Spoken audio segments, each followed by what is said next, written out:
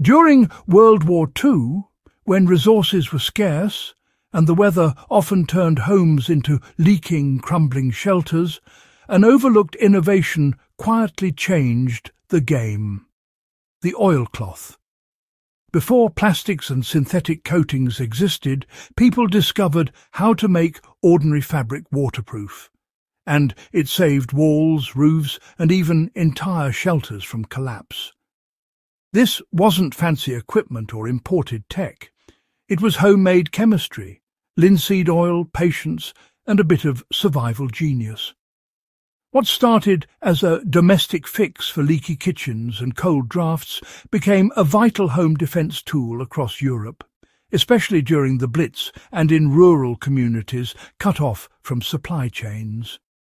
Today, that same principle, making surfaces waterproof and windproof with natural oil, remains one of the most practical low-cost ways to harden a structure against the elements.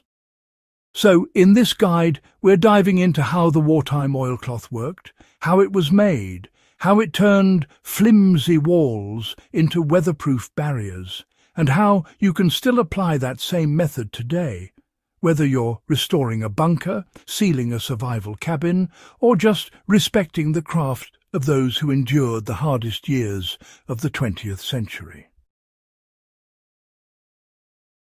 The original oilcloth dates back to long before the Second World War. Sailors in the 18th century were already coating canvas sails with boiled linseed oil to protect them from salt water. But it was in the 1930s and 40s that the process found its second life. In wartime, Britain and parts of occupied Europe, paint, tar and proper sealants became nearly impossible to find. People started turning to what they had: fabric scraps, old curtains and buckets of linseed oil salvaged from furniture workshops or farms. The process was brutally simple but effective. You take a tightly woven cotton or linen sheet, soak it in boiled linseed oil, sometimes mixed with beeswax or turpentine for faster drying. Then hang it for days, sometimes weeks, until it cured into a rubbery waterproof layer.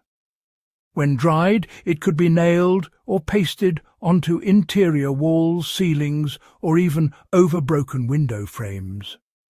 The result was a barrier that kept rain from seeping in and cold drafts from cutting through cracked plaster. In bombed-out cities like London, families used these sheets to create temporary weather walls, sealing off damaged rooms so the rest of the house could stay habitable through winter. The reason the oilcloth worked wasn't just because it repelled water. When applied to wooden or plaster surfaces, it created a flexible membrane, a breathable, semi-sealed skin that adjusted to temperature changes without cracking. In survival terms, that's gold. It meant homes could trap warmth while resisting dampness, extending the lifespan of old timber and brick even under heavy rain or snow. Soldiers noticed this too. In field shelters, oilcloth became the difference between a dry corner and a muddy pit. Some resistance fighters used oilcloth layers inside hideouts, wrapping them over earthen walls to prevent rot. Farmers lined the inside of barns with it to protect animal feed from moisture when tarpaulin supplies ran out. The technique even made its way into trench design, where soldiers repurposed old oilcloth rain capes to line dugouts, keeping sleeping areas dry for weeks at a time. If you want to replicate this lost method, the process hasn't changed much. Start with a dense, natural fabric. Untreated cotton duck or linen canvas is ideal. Synthetic fabrics won't absorb oil properly.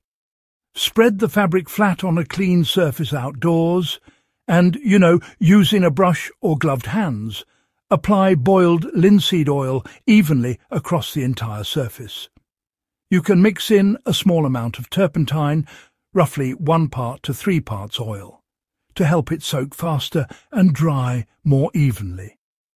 After coating, hang it in a dust-free, well-ventilated place to cure.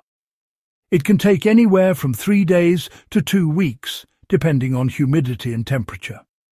When done right, the cloth will darken slightly and feel smooth but not sticky. Once it's cured, it's ready for use. In a modern survival context, you can tack it to the inside of an off-grid cabin to block drafts, lay it under a leaky roof as a liner, or even wrap it around stored gear to keep moisture out. The key is patience. If you rush the drying, the oil will stay tacky and the surface won't harden properly.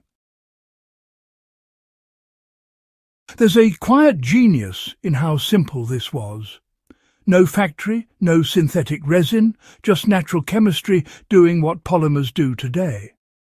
Linseed oil oxidizes and forms a solid matrix, effectively turning fabric into a primitive composite material. In remote or grid-down situations, that knowledge is invaluable. If you have access to flaxseed oil or any drying oil, you can waterproof shelter materials without relying on tarps, paints or plastics. It's also a sustainable defense measure. Oilcloths can be repaired endlessly, just re-oil and re-hang. For homesteaders or bunker restorers, that means long-term durability without recurring costs. Even museum conservators still use similar treatments when restoring historical tents, banners, and early aviation fabrics. Think of the wartime oilcloth not just as a patchwork fix, but as a small act of defiance. Proof that even under bombing raids and resource shortages, people could innovate using what they had. They didn't just survive the storm, they waterproofed against it. If you're restoring an old shelter or creating a self-sufficient cabin, consider lining vulnerable sections, near windows, under eaves, or around door frames, with homemade oilcloth instead of modern plastic sheeting. It's biodegradable, resistant to cracking, and if scorched or torn, it doesn't release toxic fumes like vinyl. For those experimenting with historical recreations, you can also make smaller panels to test waterproofing performance. For instance, coat a 1x1 foot section and measure how well it resists rain over 48 hours. That's the kind of practical experimentation that keeps the spirit of wartime ingenuity alive. The best part is that the same oilcloth you use on walls can double as a ground sheet, gear wrap, or even a firewood cover. It's a survival multi-tool disguised as fabric, a technology that carried people through the worst winters of the 1940s and still holds up today. When we study wartime survival, it's easy to focus on the big machines and battles, but the oilcloth, a simple mix of oil and cloth, represents the quiet resilience of ordinary people defending their homes from the elements when everything else failed. It's not just a material, it's a method, a mindset, and a lesson in resourcefulness. If you value history that still teaches practical skills, make sure to subscribe to Warfield Survival. Share this video with someone who appreciates the forgotten ingenuity of everyday wartime life. Because sometimes the strongest defense wasn't steel, it was the cloth on the wall.